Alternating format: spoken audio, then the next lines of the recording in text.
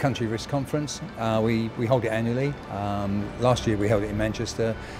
Obviously this year we're delighted to be here at the Emirates Stadium. So good morning everybody, and welcome to this conference, country risk conference in this wonderful venue.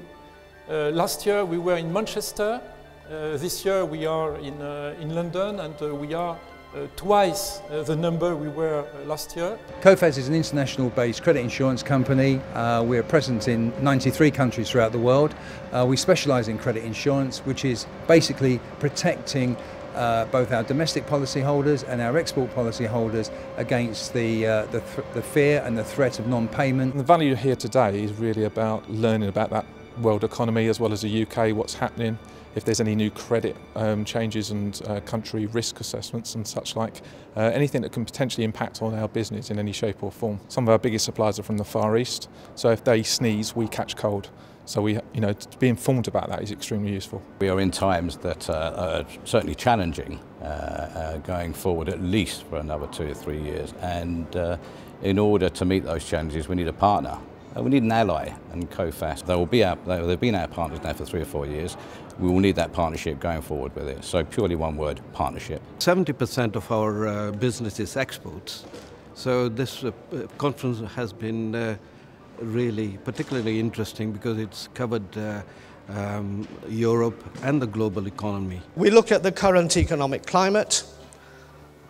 Slow growth in the UK. We'll have more details about this from more eminent speakers than myself, but that's one reason why I look to export as a credit manager to assist my business and my business grow. Because as far as the UK is concerned, things are a bit sticky. Coming out of the financial crisis that we had in 2008-2009, which was very sharp but very deep, I think it's just such an uncertain time for both the global economy and actually national economies. Swan Mill's been with Coface now for over 20 years, and credit insurance helps us mitigate and reduce our risks and gives us the confidence essentially to trade with customers, knowing that someone the size and the experience of Coface is behind us, that if we need to, they can help us out. Well, it's pretty tough out there at the moment. I mean, a lot of people are still saying it's a bit like an L-shaped recession. We've hit the bottom and we're bouncing along. It's nice to hear this morning that they actually believe we're in a U-shaped recession, so we are coming out of it.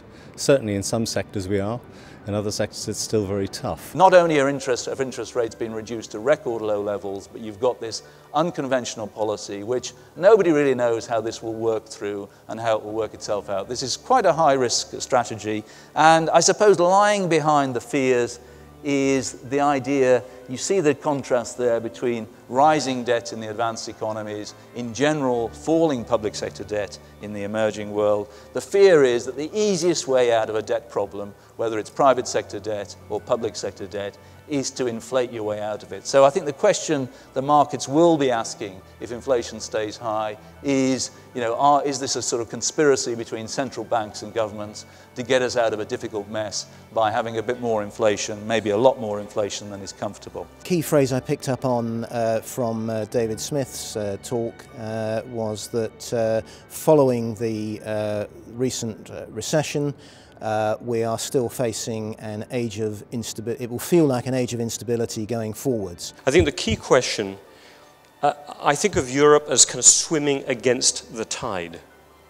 There is a tide right now, it's running against us, and we're desperately trying to swim in the opposite direction. If we don't pick up some momentum, if we don't make really quite difficult policy choices over the coming years, then I think Europe will start to go backwards, and it will be a structural backwards, and it will last a long time.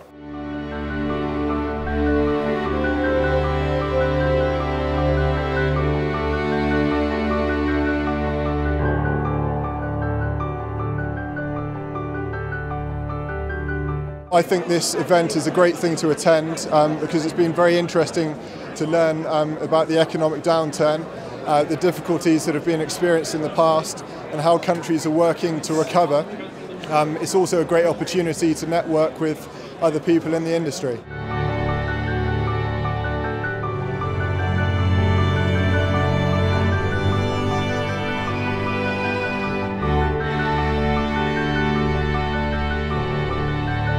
I can end on some good news, it's this.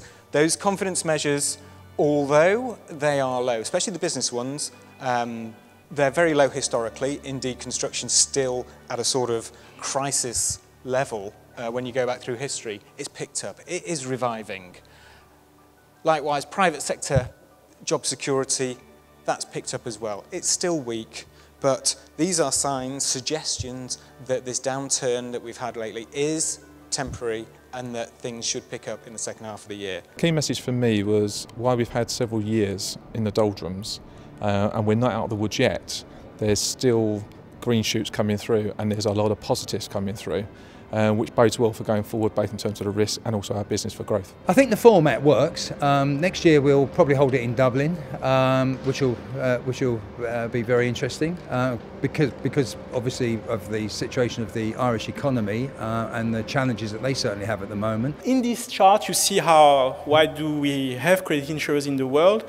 It's because there are credit crises, meaning there are some peaks, some peak of bankruptcies every 5 years, and you see. So the line is the corporate non-payment, the claims we receive from our clients, and the red bar is the world GDP, and you see that every time the bar is pretty low and you have a slowdown, you have a peak in bankruptcy, and you see that the latest crisis, the so-called securitization Lehman crisis, has been absolutely devastating for us, for Coface. We've never seen that level of claims before in our history of existence, and we exist since 1945. There were a lot of people here. As I say, I think everybody would have benefited from hearing experts on these subjects.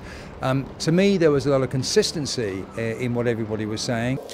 We need to be cautious on the fact that most probably we will have a slow and steady increase in the insolvency rates for the coming month. As Coface, we are prepared for that. We don't expect something brutal as it happened 3 years ago, but we think that there will be some increase in risk. It was an eye-opener in relation to where we are, not only in Europe but around the world.